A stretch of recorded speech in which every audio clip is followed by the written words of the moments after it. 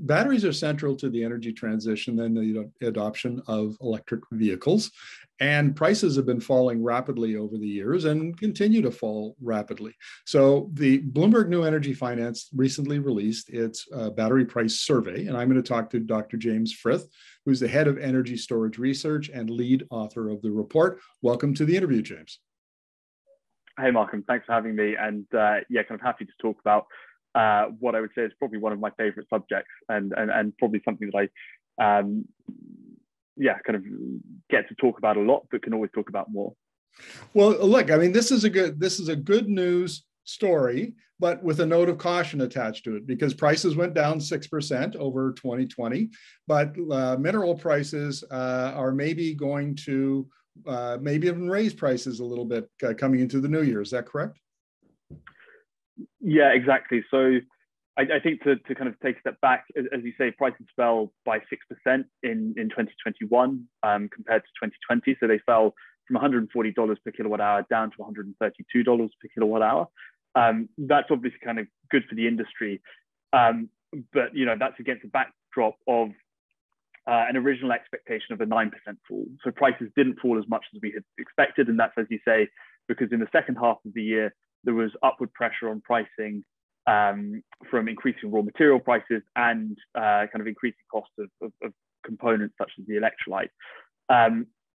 For large automotive companies, as you say, it's really going to be kind of the beginning of 2022 that those high commodity prices really start to bite, just because there is a little bit of a kind of lag between spot price market dynamics and that feeding through to the kind of longer term contracts that a lot of large companies have with their cell suppliers or raw material suppliers. Now, an interesting point in your report is that while $132 a kilowatt hour may be the average, there's a big variation in there. China is the lowest cost producer. I think they got down to around maybe $118 a kilowatt hour, I think it was, or close to that. But Europe and the United States are 40 and 60% higher. Why is that? Yeah, so this is kind of a great question. And there's a couple of answers. So, clearly one consideration is that a lot of the cell manufacturing production and raw material production for the battery industry is located in China. So when it comes to things like your logistics, your kind of shipping of cells, the costs are lower. There's also the consideration that a lot of companies in China tend to use lower cost chemistries. So lithium iron phosphate, LFP, is one of the most popular kind of chemistries in China, in the stationary storage industry, in the e-bus industry, and in the passenger electric vehicle industry. And that, helps to kind of depress prices there. There's also scale within those industries. China has been the leader in electrification for the past kind of, 5 years, if not the past 10 years. Whereas in regions like Europe and the US, that demand for passenger electric vehicles is only really beginning to take off. So in a lot of cases, order volumes tend to be lower, and therefore the kind of prices that companies are paying are higher. And so that kind of is one of the other factors that influences that differential. But we saw some interesting developments this year. And so, for instance, I think it was GM for its Chevy Bolt and Chevy Bolt EV actually announced that it had achieved $100 per kilowatt hour for its battery packs, which is the threshold at which we assume that we'll have price parity between the electric vehicle and the internal combustion engine equivalent. Is that correct? And is GM the only one that achieved that level? So I think GM has kind of announced that it has a pathway to get there, but I don't think it's quite there yet. I think in the passenger electric vehicle space, there are very few companies that have passed that level. And certainly kind of based on public announcements, it's hard to say, who is there or who isn't there. But, we've certainly seen with the introduction of new pack designs, in particular this kind of cell to pack technology that's come out of China in kind of combination with lithium iron phosphate batteries, we hear about battery packs in the passenger EV space that are now below $100 per kilowatt hour. So you do start to kind of see that that price parity entering the market. Now, I think that the other thing to just kind of flag on the price parity side of things is, of course, it depends on, the region that you're based, the vehicle segment that you're looking at, and where that kind of price parity point sits. I think in 2021, the Department of Energy adjusted what it calls its kind of stretch target for battery pack prices from $100 per kilowatt hour down to $60 per kilowatt hour. And the reasoning behind that is that $100 per kilowatt hour allows you to reach price parity with, let's say, kind of mass market electric vehicles. But in order for all passenger electric vehicles to be at parity with their gas equivalent, you need to get down to that 60 mark. So it's a kind of a transitionary phase, but I think it's fair to say that we're in that transitionary phase now, and we're seeing kind of more and more vehicle segments reaching parity. In your report, you note that a number of automakers have adopted and announced a path to $80 a kilowatt hour by 2030. And I think in previous interviews, you've mentioned that your best guess is that we might even get it down into the low 40s by the early 2030s. Is that still a reasonable guess? Yes, certainly. So I think just a week ago or so, Ford released its blueprint on how it expects to get pack prices down to $80 per kilowatt hour, which is indeed, a kind of an impressive feat. Particularly as if you go back kind of 2 or 3 years ago, actually many people thought getting below $100 per kilowatt hour was going to be very difficult.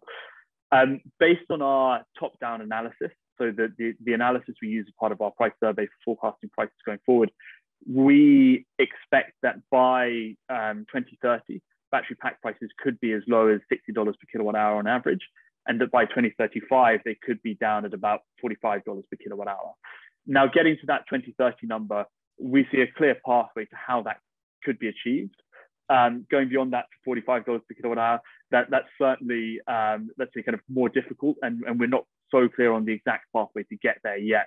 But if the historic trends that we've seen over the past decade kind of hold true, that's where we should end up. One of the things that's become apparent in the last couple of years, James, is the tremendous amount of capital that's being invested in scaling up battery production, and also resources that are going into engineering these next chemistries, these next advanced technologies. And it seems to me that the industry has moved faster than projections. Is there a chance, throughout the 2020s that we'll see that continue? And in fact, that we might get to, the pathway to to $80 a kilowatt hour by 2030. It might be, maybe the late 2020s or even earlier. Yeah, so this is again kind of another great point to raise, and I think there certainly is, let's say, an upside. We've already seen in the passenger electric vehicle market this year that we've increased our expectation for battery demand or for electric vehicle adoption. So back in at the beginning of the year when we produced our long-term electric vehicle outlook versus now, we actually think EV sales will be about 20% higher. So we think EV sales will hit about 5.6 million vehicles by the end of 2021. So we've already seen that kind of increase, and it's quite possible that we could see something similar going forward. Just because there's so much momentum behind it. There's often factors that are hard to predict. One of the reasons that EV sales are higher than we expected this year is because of the chip shortage, which meant that a lot of automakers were prioritizing producing electric vehicles over internal combustion engine vehicles, and that's something that would have been almost impossible to predict at the beginning of the year. So there are factors like that at play that could increase demand kind of quicker than we expect. There's also adoption of, every time batteries get cheaper, more and more sectors electrify and start using these batteries. And that then kind of increases demand and has a feedback loop. Lower prices leads to more demand, which then leads to kind of, lower prices again as the industry scales and finds new ways to kind of innovate. Now, I read another BNEF report recently that noted that energy density in batteries was rising an average of 7% a year. Can we expect that to continue, or will we see that either rise quicker or slower, given all of the issues we've been talking about this morning? Yeah, another great question. It's hard to say whether it would rise quicker or slower. I think, what's fair to say is that over the next decade, we think that trend will hold true, particularly as we have, the introduction of new anode materials like, silicon dominant anodes, perhaps even lithium metal anodes, and then, eventually towards 2030, the adoption of kind of solid state batteries. Then on top of that, kind of changes to the pack design as well. We've mentioned kind of cell to pack being used with lithium iron phosphate. Some similar designs could be used with NMC batteries, for example, and again, kind of help to boost the energy density there. So I think it's fair to say that we will keep seeing energy densities, increase, and that even for chemistries like LFP, we probably have more increases coming there as well. So it is kind of very exciting at the moment.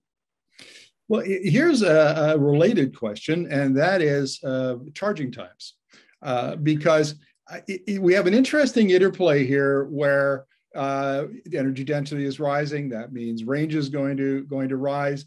But at some point, if you can charge the battery quicker, then range becomes less of an issue, assuming that you have access to public charging infrastructure and you can kind of charge up your EV in a reasonable time, like you can put gas in an ICE car. So where are we at with charging times?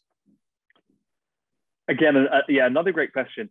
I mean, so charging times today, you can get kind of quick charging, which can get you 80% of your charge in under 30 minutes. A lot of companies now are really kind of trying to push that to below 20, with the eventual goal of around a 10-minute charge or just over, for around 80% of your battery capacity. As you say, that could have impact on the the size of the battery pack that's used. What I would kind of, I suppose, not caution there, but I think there's a playoff that has to be made as well, because although yes, you can fast charge, that does mean that you could use a smaller battery pack and kind of still get those longer journeys for without having to stop for too long, if the charging infrastructure is there. If every time you charge your battery you're using fast charging, that is going to kind of degrade it, and so you may find that kind of ends up limiting the life of your vehicle. Of course, there are also advances going on there that will kind of limit that degradation process. But I think it's with the technology that we have today, we couldn't just rely on having small battery packs with fast charging, because we'll find that actually we burn through packs so much quicker, and that in the long run kind of has a negative impact on the industry and on the cost to the consumer. To wrap up this conversation, James, my impression in interviewing you on a regular basis and interviewing other battery experts is this is just a tremendous period of innovation, and really the industry is being disrupted, and by implication helping to disrupt the auto industry. Is that fair to say? And are we going to continue to see this kind of innovation, this level of innovation and disruption throughout the 2020s? In my opinion, I think we're really just at the beginning. I think there's a huge amount of innovation to come, and that really kind of is kind of personified to me. When we see the kind of level of money pouring into the industry, and as you have startups with more money, there's going to be kind of more areas that they can look at, more innovations that people can think of. There's the more smart people just looking at the industry as a whole. Yeah, I think we're a long way from kind of plateauing with battery technology, and for me that is incredibly exciting, and kind of means that if there's kind of new innovations that are just coming out of the lab today, they may not see the light of day for another kind of 10 or 15 years, which tells me there's a long way to go for battery kind of performance and improvements. James, always a pleasure to talk to you. Thank you very much for your insights. Perfect. Thanks, Markham.